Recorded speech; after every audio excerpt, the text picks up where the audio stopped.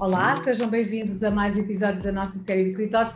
Como sempre, um espaço de reflexão e de comentários semanais com a participação dos nossos embaixadores, dos membros e também dos conselheiros da Empower Brands Community. Hoje tenho o prazer de contar com o contributo de Sérgio Carvalho, diretor de marketing da Fidelidade e membro do conselho estratégico da nossa community.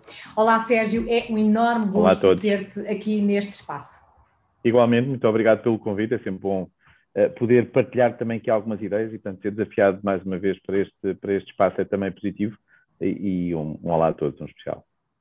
E neste comentário semanal, tu escolhes como tema o desafio do marketing em conseguir juntar à comunicação da marca a tecnologia e aqui o Big Data, não é? Que foi assim um termo que entrou há uns anos no léxico, diria eu, dos marketeers também, não é? Muito importante nesta fase pandémica. E eu começava exatamente por te pedir para destacares quais os pontos que gostarias de colocar aqui à reflexão da comunidade.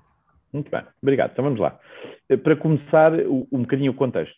Este tema, logo no início juntámos aqui comunicação de marca e temas como tecnologia e Big Data, já é uma coisa curiosa. Se andássemos uns anos atrás, eram territórios que pouco se tocavam, aparentemente, não entravam no léxico comum dos profissionais de marketing no dia-a-dia. Mas eu acho que há aqui um tema que temos que... Isto liga tudo com aquilo que o Covid, a pandemia, nos trouxe. Houve uma necessidade aqui de latente, mas a pandemia acelerou tudo isto.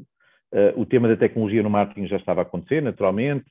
Os consumidores já estavam cada vez mais, eu diria, cada vez mais seletivos naquilo que querem ouvir da comunicação das marcas, mas eu acho que a pandemia acelerou este processo, mas falando aqui um bocadinho também da minha experiência na Fidelidade, também é verdade que as marcas, que os consumidores ficaram mais abertos a determinado tipo de comunicação, e as marcas procuraram uma comunicação mais próxima, menos publicitária, inclusive, durante este período. Eu acho que isso veio agravar ou acrescentar a necessidade de integrar todas estas peças, porque se o consumidor está disponível, ele também é mais exigente, portanto, quer comunicação relevante, e a relevância pode ser obtida por personalização, por contexto, e para termos estas coisas precisamos de informação, precisamos de mais dados. E é aqui que a tecnologia começa a ter o seu papel, não é? Portanto, se nós, de facto, queremos produzir melhor comunicação contextual, relevante, no momento certo, da forma certa e que chama a atenção, precisamos de mais informação. Para ter mais informação, obviamente, hoje em dia temos muitas soluções, muitas plataformas, temos as aplicações mobile, os sites, temos também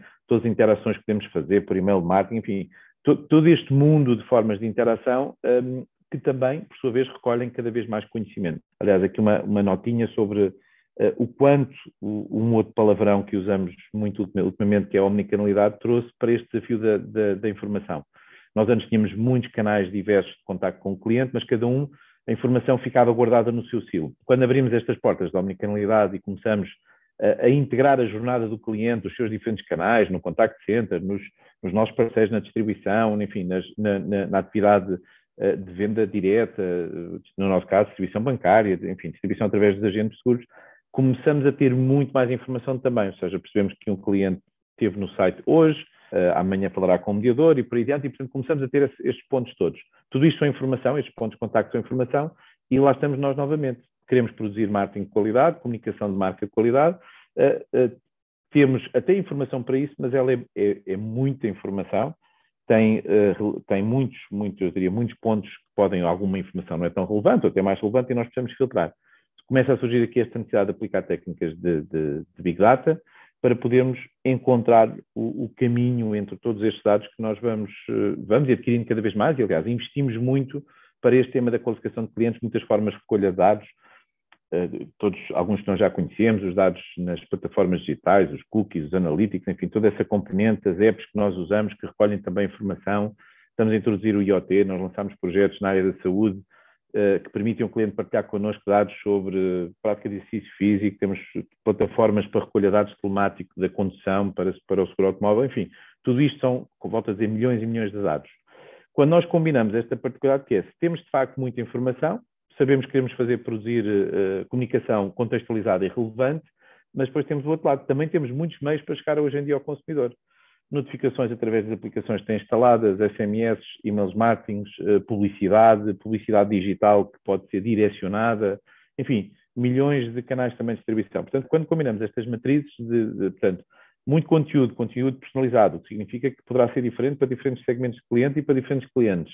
Com muitas plataformas de disseminação, temos um nível de complexidade que começa a ser difícil gerir, aliás, é impossível gerir, sem determinadas peças de tecnologia. E vou tocar aqui numa que hoje em dia considero crítica para podermos fazer esta comunicação eficaz, que é ferramentas de automação, ou seja, que nos vão permitir comunicar mensagens diferentes com tal nível de personalização que temos vindo a falar, através de plataformas diferentes e disputadas de forma automática também. Isto é, se um cliente nosso visita ao site e automaticamente, passados X dias, recebe um email marketing como um reminder a acompanhar a informação que esteve a visitar no site.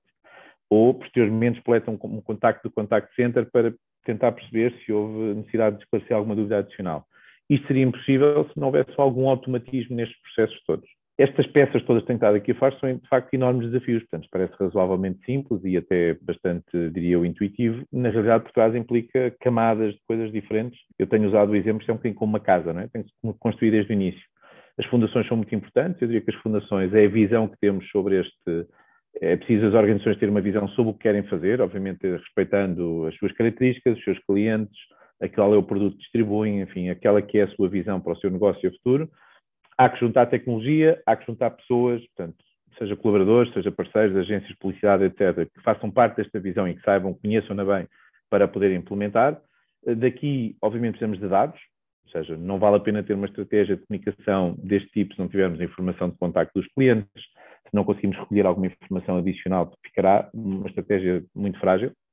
E depois, sobre isto tudo, há que produzir bom conteúdo, que não é nada menos desafiante ainda, para aqui sim podermos combinar estes ingredientes todos e começarmos a ter uma comunicação que seja de facto eficaz, mas sobretudo que relevante, que o cliente sinta que tem vontade e o quer ouvir mais, porque é muito difícil ganhar a atenção dos nossos clientes, mas é muito fácil perdê-la com 2 ou 3 comunicações fora de contexto, fora de timing, cujo propósito seja demasiado mal comercial e pouco relevante. não é?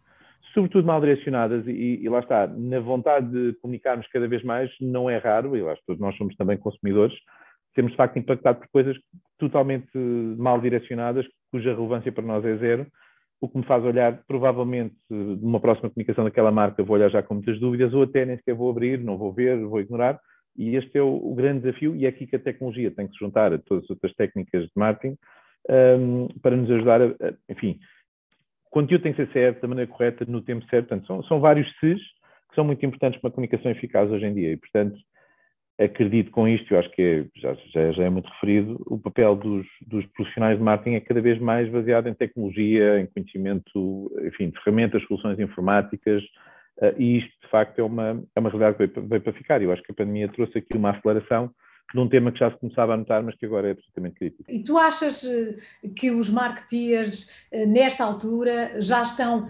despertos para esta realidade?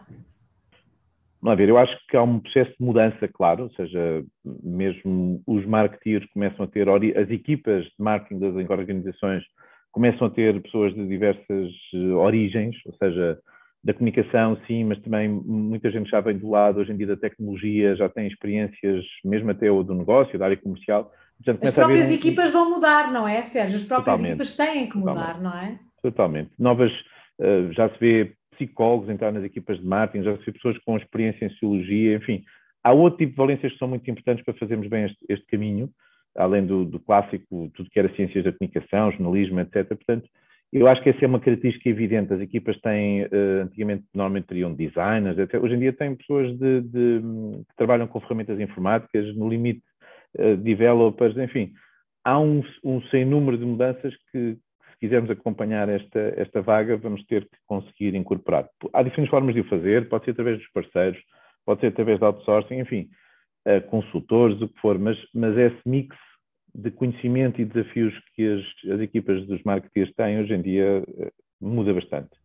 E muda porque o cliente, seja o nosso cliente interno, leia-se as áreas clientes dentro da companhia, a administração, etc., mas como o cliente externo assim o estão a pedir e, portanto, é um caminho que tem que ser feito. Sérgio, eu nem de propósito vi um estudo que saiu hoje sobre a publicidade e aquilo que são, enfim, as previsões de investimento em mídia por parte da publicidade nos próximos anos. e é curioso como o social media surge no topo, como logo a seguir vêm as OTTs, e deixa-me dizer-te que em terceiro lugar vem search, portanto diria que há muito investimento em pesquisa a ser alocado, ou seja, estes valores que normalmente iam para a publicidade vão começar a ser canalizados para esta visão que tu agora nos acabaste de partilhar, não é? Sim. A investigação vai ser fundamental. Sim, porque não só o que, portanto, nós já sabíamos que o digital e algumas destas plataformas estavam a crescer, eu acho que o crescimento continua a ser muito acelerado. E, por exemplo, falávamos em search. Search é precisamente um meio que, obviamente, há que trabalhar o conteúdo aqui e acolá também para criar um copy atrativo, mas, maioritariamente, é um domínio de performance técnica, ou seja, perceber, olhar para chaves analíticas, perceber quais são os interesses do consumidor, o que é relevante, quais são as mensagens oportunas, em que pesquisas é que queremos aparecer. Portanto, é um perfeito território em que uma das peças mais importantes do marketing é assente, sobretudo, em aspectos de capacidade de análise, capacidade de recolher e tratar informação, e à medida que esse investimento também está a aumentar, não tenho dúvidas que obrigatoriamente teremos de ser mais responsáveis com esse investimento e, portanto, tirar deles o máximo de eficiência possível, medir, optimizar e voltar a experimentar coisas novas e diferentes, mas é um território muito isto que estamos a falar, portanto, combinar conhecimento, dados, combinar tecnologia para ferramentas de suporte para tratar essa informação, para depois aplicarmos técnicas cada vez mais robustas.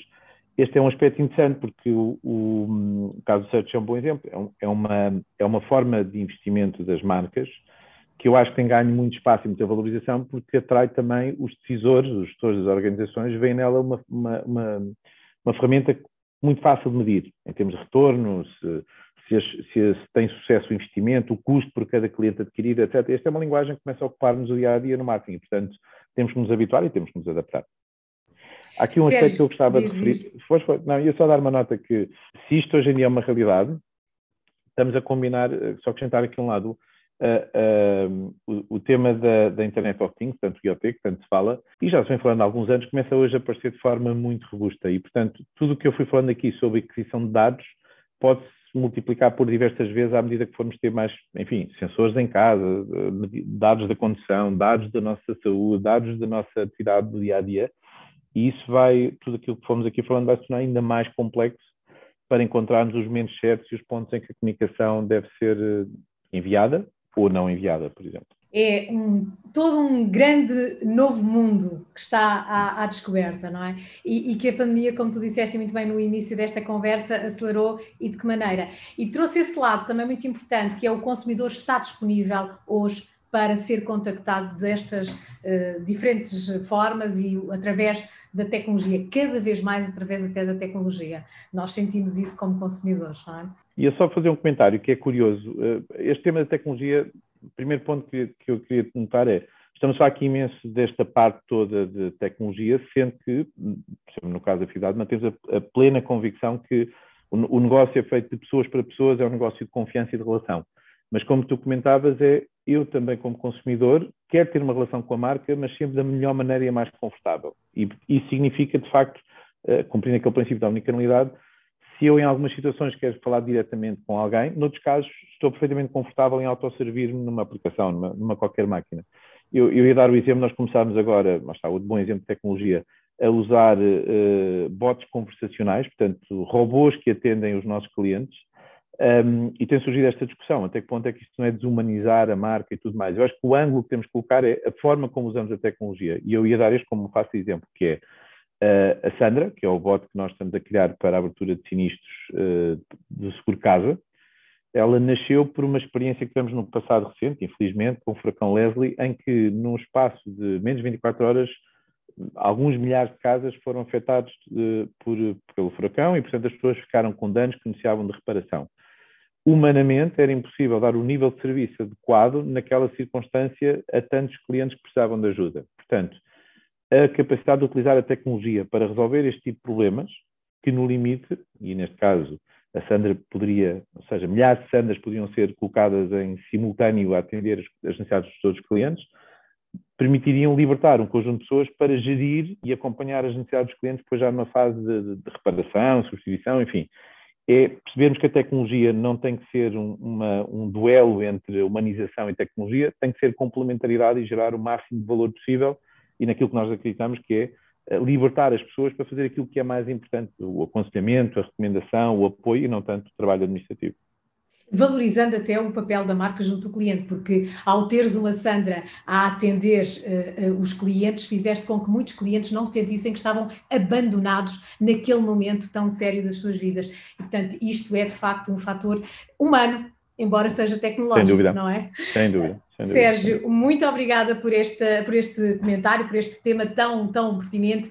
A nossa comunidade com certeza que vai ficar a pensar e muito provavelmente também a retirar daqui algumas ideias importantes para o trabalho do dia-a-dia, até porque temos uma comunidade recheada de empresários, de diretores de marketing, de gestores de marca e comunicação, que vão com certeza beber muito daquilo que tu disseste e se calhar até pôr em prática nas suas estratégias.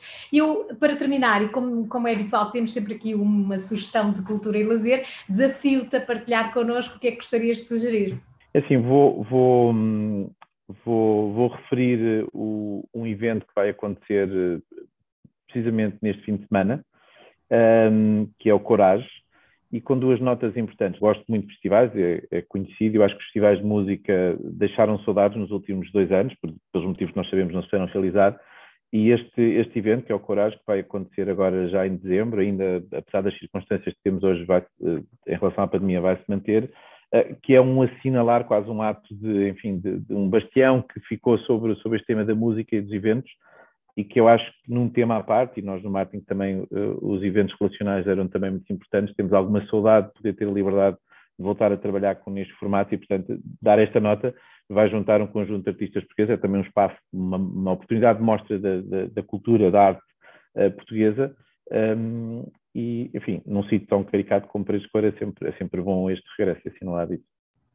Maravilhoso, até porque ajudas também a economia local, não é? Uma descentralização também daquilo que é normalmente as sugestões e a vibração cultural nos grandes centros urbanos. Sérgio, muito obrigada, foi um grande prazer, espero contar contigo em breve de regresso a estes nossos pensamentos semanais. Obrigado. Muito obrigado pelo convite, José, obrigado. Quanto a si, já sabe, deve ativar sempre as notificações para ficar a par de todas as novidades do nosso Empower Brands Channel, nomeadamente para acompanhar os pensamentos semanais que nos são trazidos aqui pelos nossos membros, conselheiros e embaixadores da Empower Brands Community. Sempre muito interessantes e relevantes.